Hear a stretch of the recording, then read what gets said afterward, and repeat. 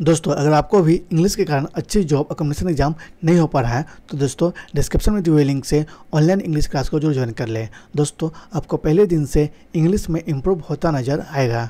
तो दोस्तों आज का वर्ड ऑफ डे है स्टेयर।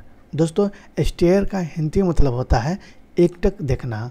दोस्तों स्टेयर के दो ऐसे एग्जाम्पल समझते हैं जो बार बार डेली यूज में आता है। दोस्तों फर्स्ट एग्जाम्पल इस प्रकार है, वाई डू यू स्टेयर। दोस्तों जिसका हिंदी मतलब होता है तुम क्यों घूरते हो।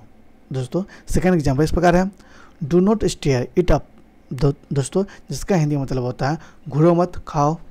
दोस्तों आज के वीडियो को तो यहीं समाप्त करते हैं, परंतु आप अपना और अपने मम्मी पापा का ख्याल जरूर रखें और ज़्यादा से ज़्यादा खुश रहने का तरीका खोजें। धन्यवाद दोस्तों।